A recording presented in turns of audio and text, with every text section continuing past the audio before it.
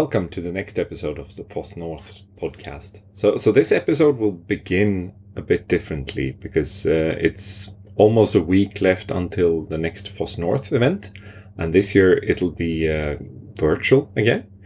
But I'd still like to show you the foss-north.se/2021 site because I'm really excited about all the speakers that we have. We have everything from public money, public code into how to port languages to RISC-V, how to use open source in project management and marketing, to writing your own custom device drivers. It's high and low, and everything seems very interesting to me. While on the topic, I'd also like to spend some time thanking all our sponsors. They've been very patient and helpful during the pandemic. So our gold sponsors, Luxoft and Red Hat Ansible, also our silver sponsors, ITRS Group, Make It Right, Ambition, as well as all of our base sponsors and our partners. And speaking of partners, we have a number of community partners, and we will have a community day this year again. So we had a great one 2019, which was a physical event where we had a number of satellite events throughout the city. Last year we had to cancel on short term due to the pandemic, but this year we're going again. So we have workshops around machine learning, text interpretation, GNOME, Rust, you name it. There's also a big workshop on public money, public code, based around an organization called NOSAD. That's a part of the Swedish public sector, an organization around the Swedish public sector, I'd say. On the Wednesday, so June 2nd.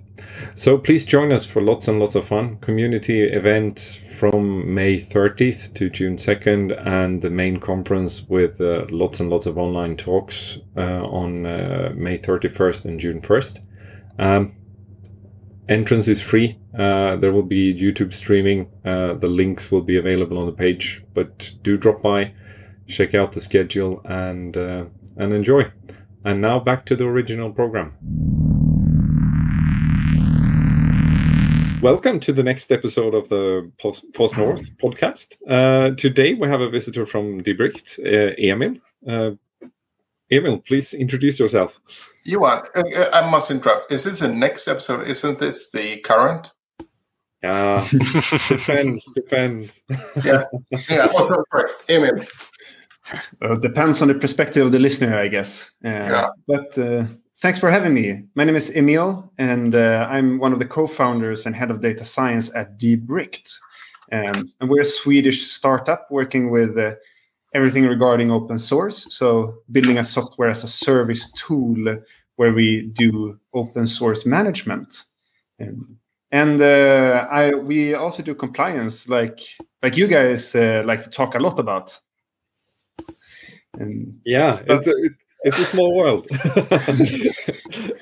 It's a small world with a lot of open source. I'm a bit curious. You say everything with open source. Can you explain? Well, everything maybe was a bit too broad there, but what we do is that we have an umbrella term that we call open source management, where we look at the open source companies use and dragging into their proprietary software. And we have three perspectives currently, where we do open source management in terms of compliance and licensing, vulnerability and security, and the quality of the open source projects that you're using, which we have productified in terms of open source health, which derives different quality metrics on the open source that you're using. So things like project activity and bug reports and stuff like that, then I guess.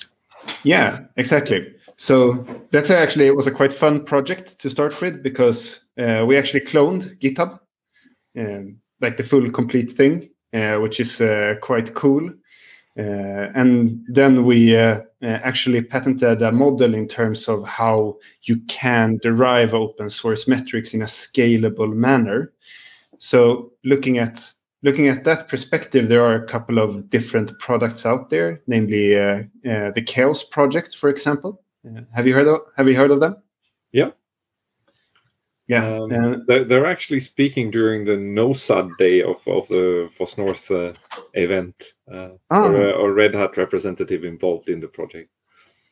Really cool. Yeah, I really like the Chaos project. They're friends of mine, but they come more from the community management perspective, where you as an open source manager want to really understand the underlying community of your open source project. Was we derive metrics on all the hundreds or thousands of open source projects that you're using as an open source consumer. That's a bit different, and especially in terms of like how you do it in terms of scalability. It's a fun project to work with all that data. How many projects have you or are you monitoring? I mean, it's there's a large setup. Yeah, so like we have all the data from most large package managers such as pip, Maven, Gradle, npm, etc.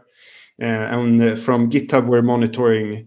There's about 40-ish million projects on GitHub, but we're currently only monitoring the 7 million most relevant projects. We currently define that as all projects that have pull requests and releases. Cool. Wow, interesting. That's a big database. I'm curious here. You already touched upon it by saying what's like what you consider important. But if you look at the health of an open source project, you've mentioned metrics, I think. So what kind of metrics? Number of users, blah blah blah. Yeah. So currently we derive like an aggregate latent metric for contributors. And the quality of contributors, as well as the popularity. And these are actually derived from a multitude of different underlying features. So, for instance, on the contributor part, we are looking at the trend of contributors, the diversity of the contributors, the experience of the contributors, if they are contributing to different projects than the one you're monitoring, for instance. So if I go into a little bit more depth, we have a hierarchical structure in 3 layers, where we have metrics, which is the big number, so to say, the contributor score and the popularity score, and those are derived from practices, and practices are typically things that you ask of an open source project, such as, is the community active? Are the contributors still active? Are the core team contributors still committed to the project? And those practices are derived from features, which is raw queries usually, or some are a bit more involved, but such as the number of stars, the number of downloads, the total number of commits, and so on. I have to ask when you say this, because I often see the stars being used as a metric. Is there any correlation between stars and project activity, so to speak? It always seems like a Facebook like to me. Does it have anything to do with the technical quality? Well, I mean, I guess that's one of the beautiful things about open source, that if something is good and useful, stars tend to come. So there's definitely like correlation between overall quality and stars, I think. But then again, you have to put that into the context of what the open source project is doing. For instance, like Kubernetes and TensorFlow and things like that have a lot of stars, because those are things that get stars because a lot of people, for one, use them, and they're high-profile open source projects. While other projects that are not as they can still be really, really good, but they don't solve as a broad problem or as a high-profile problem. For instance, one of my favorite projects is called RESTX, Flask RESTX. It automatically generates documentation for your APIs. It doesn't have that many stars, but it's great. Cool. But when it comes to this huge database, and then we started off touching on compliance, do you use a similar database on the compliance side, or how? Maybe we should give some background to the term for new listeners also. So I mean, the trick is to make sure that the code is properly licensed and that you follow the licenses when you link and use stuff and so on. So you need some sort of database about the project or information about what licenses they involve. Is it the same volume of projects in there, or what's your approach around that?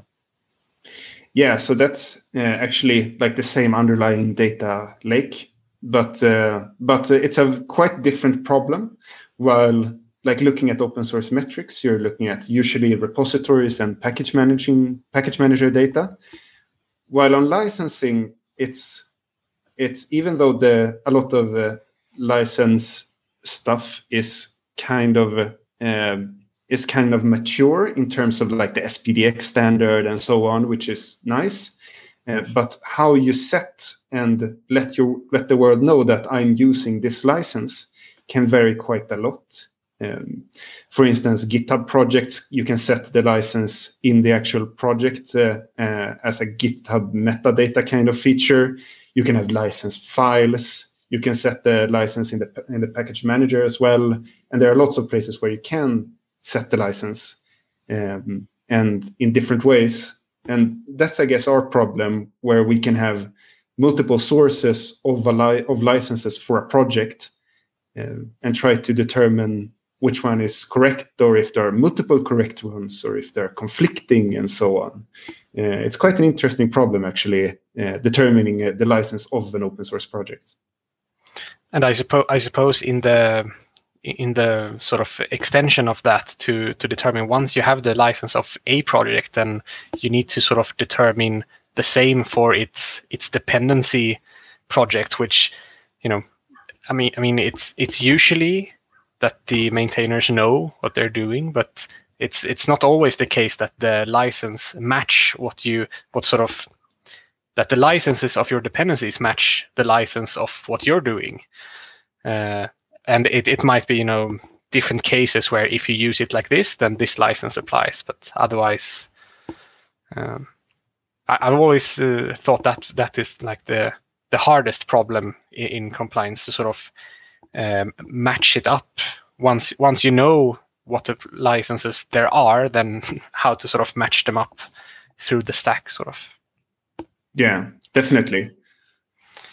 How do you deal, or do you even deal with that type of configuration dependencies? I know, for instance, that Qt has dependencies that pushes it into GPL v3 territory if you configure it in certain ways, rather than being GPL v2. But from the license header of Qt itself, you only see v2 or v3. And the which one you end up with is sort of implied by how you do the configuration. Yeah, and I guess that's like that's a tough challenge within licensing, because I mean it's one thing to say that, okay, I bring in Q3 or some other dependency, and depending on how I use it, different licenses apply. And it's hard to actually, like, if I may have the dependency in my code base, and that's clear, but what licenses I'm actually using during runtime and what code is executed and what license affects me can be quite hard to derive. And like the honest answer for us now is that we don't derive the license from a running environment, but we do it statically from the code. As is, you focus on the source code basis of things. Yeah. Do you also do like how should I put it? Like snippet analysis and these things that I know that other Black Duck used to promote that, for instance, that they ensure that there are no traces of code with another license within the files, or so the metadata. Of course, like depending on the use case here, like looking at what we do at Debricked, we are more of like holistic kind of open source management type of tool. And looking at what our customers ask for, snippet analysis is not really one of them currently. But we do have support for it through some friends of ours, ScanOSS, which is we use a separate vendor. Then you probably know of them. And but we do kind of snippet analysis within vulnerabilities, where we look at if you're using the vulnerable parts of the open source project. So if you have a CVE, you can tell if the CVE applies, or sort of, yeah. Yeah, exactly. So, for instance, our open source projects typically, like depending on how large it is, do a multitude of things. So, for instance, there is this project in Java called Netty, which has a decompression compression part and a web server part. And there are different vulnerabilities for the web server part and different vulnerabilities for the compression part. And we can derive through static analysis which part of Netty you're using and if you are affected by the web server vulnerabilities or the compression vulnerabilities. Cool. Yeah, that is really nice. I had to sit, like, it took me a week or something to go through a list of CVEs for the Linux kernel that was generated by a tool to just check the version I was using. But, most of these CVEs were for subsystems that we didn't ever have configured to use. So, no. Yeah. But I'm curious here. Why do you combine a web server and a decompression? That's Netty, and I'm not sure. I haven't actually used Netty. It was just a really, really good case to demo it. But there are like you just don't get it fast. But when it comes to CVs, are those generally mapped to symbol names or something that you can use, or is that something that you have to do manually to sort of say that this CV affects any code that touches this, so that you can then do your analysis of the client? And my answer to that is no and no. No, it's not. It's not publicly available in any database because it's quite a difficult thing to derive. And no, we don't do it manually. We do it automatically. So, like looking at the CVEs, if you manage to link CVEs to the repository that it affects. So, if you, for the Netty example, we find the Netty repository. One simple way is to just check out the last vulnerable version and then the first non-vulnerable version, and then you can diff those different code bases and find out which vulnerable symbols, which symbols are actually vulnerable, which is one solution. But that can be good, but the problem there is that you typically in a release you don't only fix a vulnerability, you fix a lot of things, and that means that you get a lot of more symbols that aren't actually part of that vulnerability, but those are still changed within that between those two versions. So what we do is that we actually do quite a lot of machine learning under the hood.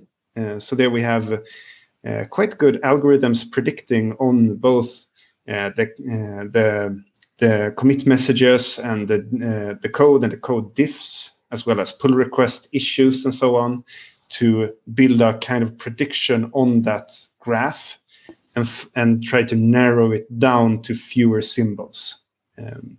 So typically we find only 1 or 2 commits that potentially fixes that vulnerability, and that narrows down the amount of symbols quite vastly. Yeah, I guess if you do major releases and stuff like that, you get a lot of false positives. Yeah, definitely. But what's the typical use case for your tooling? Is it to sort of ensure that you're compliant when you're releasing your software as a proprietary software vendor, or can it be applied even to sort of a pure open source project, and just make sure that it is compliant to its peers? Yeah, definitely. Like both of those, I say, are definitely valid use cases. If you look at our customers, it's typically like kind of modern kind of modern software stacks with other software as a service companies where you want to make sure that you are comply with all your licenses and don't bring in open source projects with licenses that bear risk to your business or your code base, and as well as looking at both the other use cases in terms of monitoring your security and security vulnerabilities, and looking at open source health from a tech debt perspective usually. So for instance, making sure that you choose the right components to start with. And I'm probably guessing that we're all familiar with making the wrong decision and needing to change the open source project later on for a huge cost in time. Everyone apart from Henrik. Everyone apart from Henrik. Yeah. But it's kind of interesting that you do this in the SaaS space, because I think our background is embedded, where sort of a lot of the licensing is triggered by you shipping the product to a consumer. What would you say are the typical risks in the SaaS space? So there are some licenses that can have implications. For instance, AGPL can have some implications. It's not a very common license today, but it can have. But it's not very permissive. But then again, we do support like different use cases. So in our tool, you can set up for each repository, for each of your repositories, that how you're using it. If you, for instance, you're deploying it and on hardware and distributing the hardware, or are you distributing the code as code you sell, or are you using it as a cloud service, then as a software as a service? Then you have very different license implications, and we arrange the licenses in terms of risk to your business, and you can manage that and look at what software projects that you have brought in have high risk and what is lower risk. I would like to go back, because I think Johan took this in the wrong direction a bit too early. So I want to go back. Sorry. I'm super curious. So you mentioned the quality of the contributor earlier on. Yeah. And you said one like metric was if the user or contributor is active in different projects or repositories. What kind of activity are you looking at?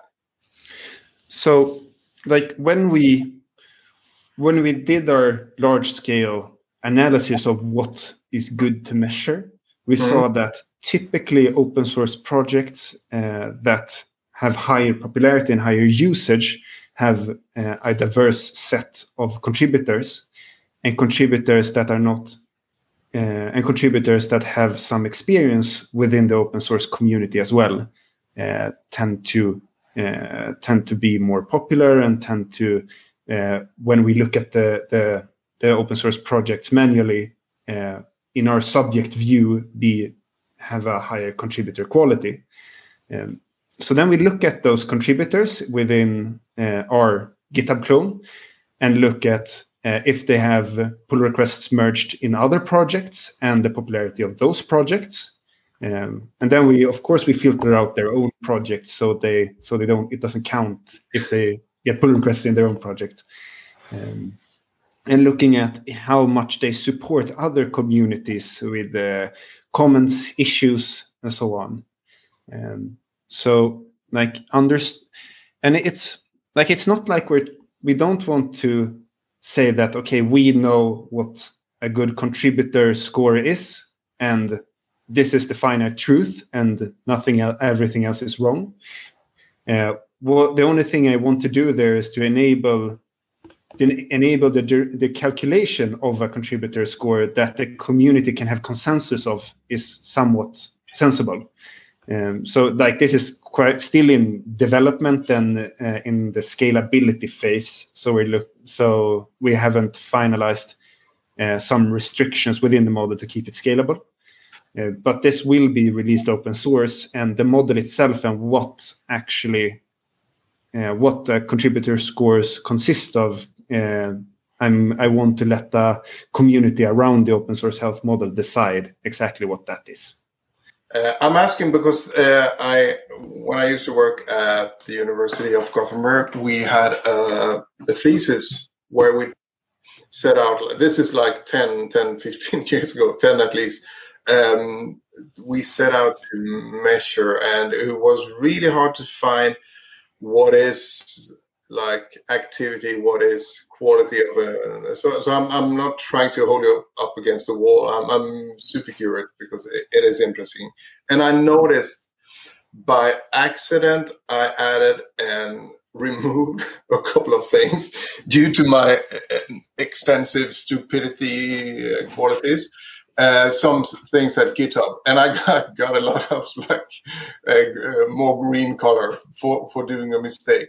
So it's interesting, but let's leave that. That was just to like make you not feel bad about me asking. So I'm also curious about, you mentioned that you're measuring at GitHub. Are you measuring, that would mean that you're missing GNOME, KDE, and Apache, and most of the GNU projects? Yes. So are you looking at other repo sites as well? No, we're not. And definitely we're going to. Cool. But one part of my analysis here, and this is of course a lot of assumptions here, but projects tend to move out of GitHub or not move to GitHub if they are very mature, very large, and heavily supported. And then my conclusion is that it's not as interesting to look at those projects in terms of like in your app stack straight away. So that's why we're not doing that right now. So that they are probably good enough already then. Yeah, that's my assumption, that large projects that don't live on GitHub are probably quite good if they can support the infrastructure and the community building and so on outside of GitHub. Then they're probably quite fine. GitHub is a new SourceForge. You're probably too young to know that. Nah, yeah, maybe. But one thing that's quite interesting is that when we did our subjective review, like we first, of course, we looked at research and our opinion and did interviews of what an open source model should consist of, and then we built it, and then we tried to measure it and see how well correlates does it correlate with the subjective opinions of developers just being told, give this project a contributor score, and you decide how you do it. You have an hour, and the highest correlation feature we got was something we call contributor influence, where we look at the amount of followers a contributor has times the amount of pull requests it does in a repository. So like highly influential contributors that are contributing to a repository, if you have a lot of those, it correlates well with the subjective view of developers that gives a like subjective contributor score to a project, which was interesting. Yeah. Do you publish any blogs or anything about these findings? I guess there's a lot of fun things to sort of correlate and realize that there is correlation, but also that there is no correlation, like the stars we discussed earlier, how strongly it correlates, so to speak. Yeah, definitely. Like a review of, okay, if I only look at one thing, what should I look at, for instance? This is quite new for us still. So we will definitely publish more blogs and like data reviews and analysis around this project to come. I'm working on like the research article right now. So, but within the coming year, I'm hoping a lot of content around everything regarding open source and its quality. Have you ever? I don't know your background, so take the question the right way. But have you ever compared the quality between closed source and open source? Do you have any sort of quantifiable metrics between those types of code bases? No, and we do get asked that question quite a lot, actually. There is this thing called inner sourcing that very large companies usually do, where they publish internal projects, not open source, but open source within the organization, so that you don't build duplicate functionality for your complete code base. And of course, like typically OSPOs and CTOs and development managers of 1,000 developer plus organizations, when we talk about the open source health model, we almost always get the question, oh, I want to measure my own inner sourcing projects, how they're doing, and see if they're doing well. And like the model doesn't really have that in mind. That's not the purpose. But for instance, popularity is hard to measure because like we don't have the total amount of downloads from NPM, for instance, because it's not published there. But the contributor score is definitely derivable from even within inner source for the most part. Yeah, that's cool. We not to over promote, but we have another speaker about that as well on foss-north. So Isabel Frostdrom, who's been or Drostfrom, I think, German family names. Sorry for butchering it. Who will be talking about the benefits of inner source and sort of how to employ the open source principles even internally, which I find interesting because I think that's one of the steps you as an organization need to take to move towards being an open source organization further on along the road as well. It has a lot to do with mindset about control and ownership of the code and sharing. Yeah, definitely. I think that's really good. I'm looking forward to listen to that episode. But one thing that's fun that we usually do is that when we talk to larger customers, we analyze their open source projects that they have published, which is usually quite fun to do, and sit there with a product manager of the project or a CTO, like, okay, well, so here is the project health of the open source you have published. It's usually like, and I'm got to say, I'm surprised that my initial thought was that, okay, a lot of companies, large companies, publish open source projects with not the strongest quality always, but usually they manage to maintain it quite well, even though they had not gained a lot of popularity. They still, in terms of how our model measured them, managed to get quite high contributor scores still, which is interesting. Well, I'm curious, how did you get the idea for this? The company obviously came from having an idea, so I'm interested in how you got the idea in the first place. For the company or for like open source? The idea or all of it?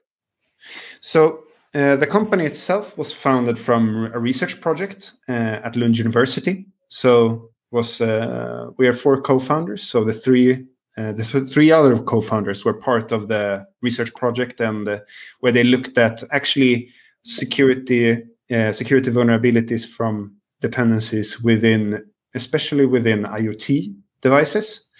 And coming from that, they realized that there was a gap in the market around 2017-18 for a good product to do this.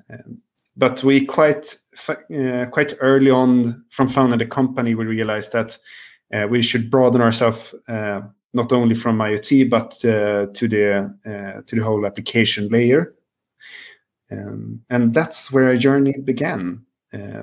So from that research project, we've been working hard and failing a lot, honestly, which is part of being a like tech venture capital startup, and like learning a lot. And it's so much fun to do the startup journey, and I can recommend that to anyone. Cool. That sounds great. Looking at the clock, we're kind of reaching a point where we need to wrap up for today. But it was quite fun to hear about the the huge database that makes me very interesting, definitely. But also the general approaches and how to approach, for instance, license compliance from a static perspective and so on. So very fun having you on the pod. So big thanks for joining in. I suppose maybe we could do like a follow-up someday on just drilling into one specific bit, if that would make sense. Yeah, once you've published your paper, we would love to have you again. Definitely. Definitely, that sounds like a lot of fun. Or start writing your blogs. Yeah. Yeah, which reminds me. Cool. Great. So thanks for having me. It was great to be here. Yeah, thank you for joining.